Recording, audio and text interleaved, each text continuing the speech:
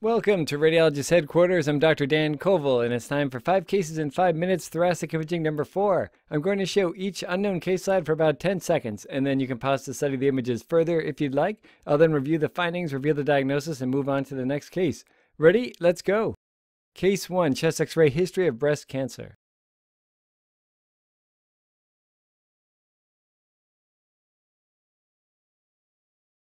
Second slide, CT chest.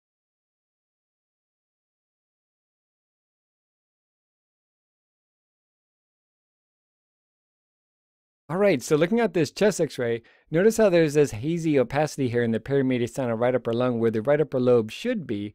Also, there's another clue to the diagnosis here. We have slight right hemidiaphragmatic elevation with a tiny peak. This is known as a juxtaphrenic peak, and these findings together we see in the setting of right upper lobe atelectasis. And notice how the lateral margin of this collapsed right upper lobe makes a faint reverse S contour. So this is known as the golden S sign in the setting of right upper lobe atelectasis. And whenever you see this, it's a clue to an underlying obstructing mass. It could be a primary bronchogenic carcinoma or metastatic disease causing lymphadenopathy. And in this case, this was a patient with breast cancer that had had previous breast surgery and now has metastatic disease to the mediastinum, as evidenced by these nodes in the right hilum, also some subcarinal lymphadenopathy, and that's causing right upper lobe obstruction and subsequent complete collapse of that right upper lobe. So here you can see much more clearly the complete collapse of the right upper lobe, also with some mucus plugging within those distally obstructed bronchi. And there's that reverse S contour that we were seeing on chest x-ray. So this can also occur in the left upper lobe, but it's seen more commonly on the right. And again, it can be due to primary bronchogenic carcinoma, metastatic disease, or even a primary mediastinal tumor causing complete collapse of the right upper lobe. So look for that juxtaphrenic peak on chest x-ray because that can be a clue that you're dealing with complete upper lobe atelectasis. All right, next case, slide 1 of 3, history of cough, CT of the lower lung bases.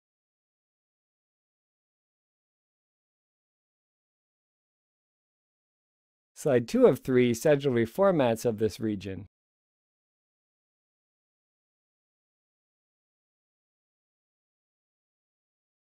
Final slide, there's a 3D volume rendered reformat and also a coronal MIP.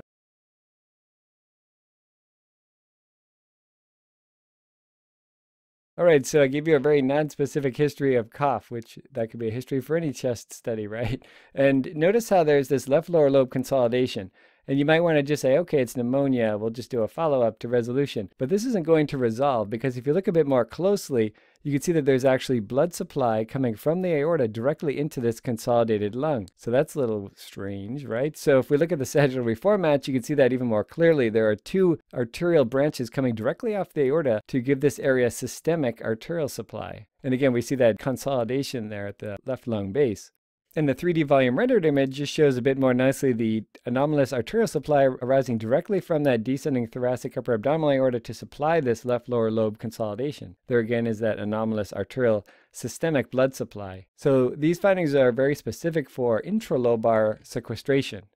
Okay, now what's pulmonary sequestration? Well, there are intralobar and extralobar types, and they have some common features. They both have abnormal lung tissue, and this lung tissue has no connection to the tracheobronchial tree. That's an important feature. And they have systemic arterial supply as opposed to pulmonary arterial supply, and it's usually derived from the aorta, like in this case. And they're more common in the lower lobes, and even more specifically, the left lower lobe more common than the right lower lobe. So anytime you have left lower lobe consolidation, you should have this in the back of your mind. Could this be a pulmonary sequestration?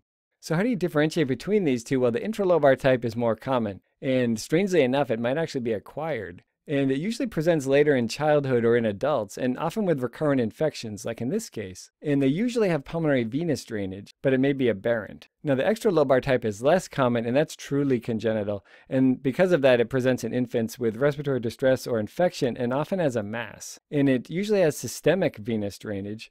So it has systemic arterial supply and systemic venous drainage. And it has a separate pleural covering, so it's a completely separate area of abnormal lung, and it's often associated with other congenital anomalies, which is not as common with intralobar. And these are both typically treated with surgical resection, although it may vary depending on the case. All right, next case, slide 1 of 2, chest x-ray.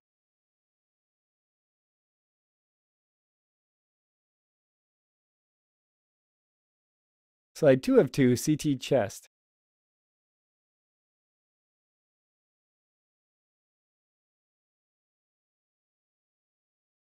Okay, so there's a lot going on in this chest x-ray. We have a cavity here in the right upper lobe with adjacent pleural parenchymal scarring, and then we have bronchiectasis in the mid-lungs. Also some hazy opacity in the lower lungs here. Looking at the chest CT, we can see those cavities much more clearly in the right upper lobe and also in the superior segment right lower lobe. And then there's partial collapse of the right middle lobe here in the lingula, secondary to extensive underlying bronchiectasis. You can see this varicoid bronchiectatic dilatation of the airway here. And then finally, there are multiple areas of tree and bud nodularity, these little nodules indicating impacted distal bronchioles. So this pattern is fairly consistent with Mycobacterium avium complex, or MAC infection. And this is a non-tuberculous mycobacterial infection. We see this most commonly in patients who have some underlying pulmonary disease, but also in immunocompromised patients. So there are two major imaging appearances for MAC infection. So one is the fibrocavitary form, which we see more commonly in older men that have COPD. And that actually has an imaging appearance similar to reactivation TB. So you'll see these upper lobe cavities, scattered areas of tree and bud nodularity, and then the apical pleural thickening, as well as satellite nodules. The other form is the bronchiectatic form, also known as Lady Windermere syndrome, which is typically in elderly women who do not have COPD but may chronically suppress the cough reflex. And with that, we see bronchiectasis in the lingula and right middle lobe with extensive tree and bud nodularity. And then, as you're probably figuring out, there's the mixed form, which has both the fibrocavitary and bronchiectatic form. And that's what we had in this case. So here's a close-up view of that right lower lobe tree and bud nodularity. You can see that the distal bronchioles are impacted. This is nonspecific, and we can see this with infectious or inflammatory bronchiolitis, bronchopneumonia, or even aspiration. But it does indicate that there's distal small airway impaction. And here we see the chest x-ray corresponding to this patient's coronal reformatted CT chest, nicely correlating that right upper lobe cavity, the right lower lobe tree and bud nodularity here as well, and then the bronchiectasis. All right, case 4, history of asbestos exposure.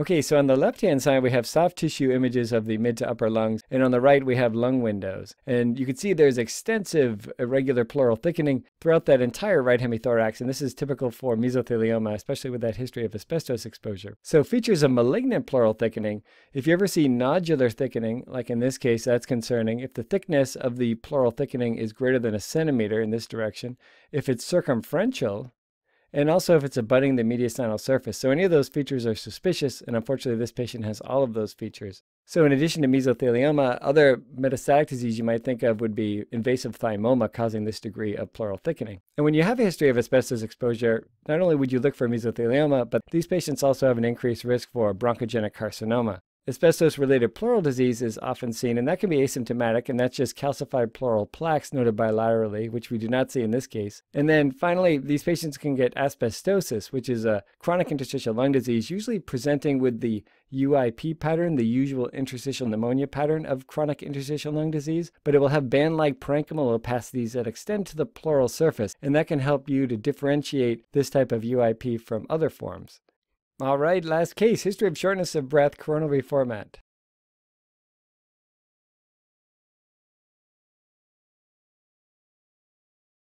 Slide 2 of 2, axial images.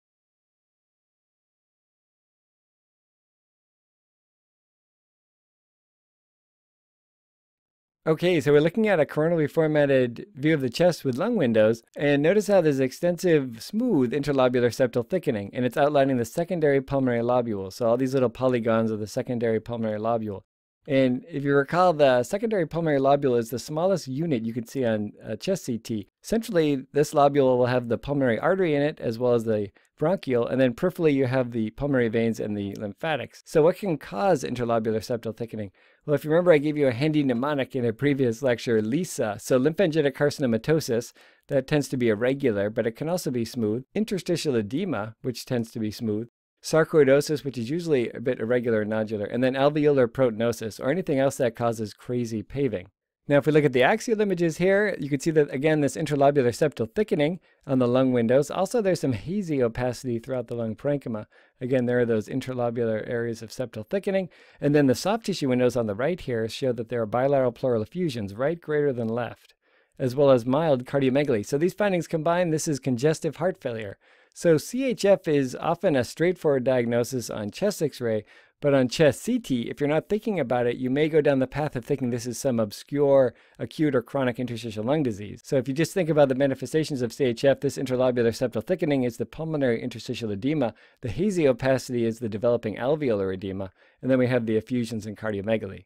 Also, you may have noticed that there's lipomatous hypertrophy of the interatrial septum here. We have this accumulation of fat at the atrial septum. And this is benign, but sometimes on PET-CT, this can have uptake due to the deposition of brown fat. And also, if this is large enough, it can mimic an atrial myxoma on an echocardiogram. And here's the patient's chest X-ray showing a more straightforward diagnosis of CHF. There's pulmonary interstitial edema, some mild pulmonary vascular congestion, as well as cardiomegaly. And if we compare that to the coronal reformatted image here, all these little peripheral linear areas of interlobular septal thickening correspond to curly B lines. So those are peripheral areas of interstitial edema. And curly A lines are seen more superiorly. You can remember A is above and B is below. And that's just due to interlobular septal thickening giving you this stepladder appearance at the subpleural peripheral margin. All right, we have reached the conclusion of 5 cases in 5 minutes, thoracic imaging number 4. I hope you enjoyed this lecture, and if so, please subscribe to Radiologist Headquarters on Apple Podcasts and YouTube. It would be truly grand if you shared these lectures with even just one person or left a podcast review. You can also leave a comment or a question on YouTube, and I'll do my best to answer it. Visit us at radiologisthq.com for more info and to follow us on social media to get updates. Thanks and have a great day.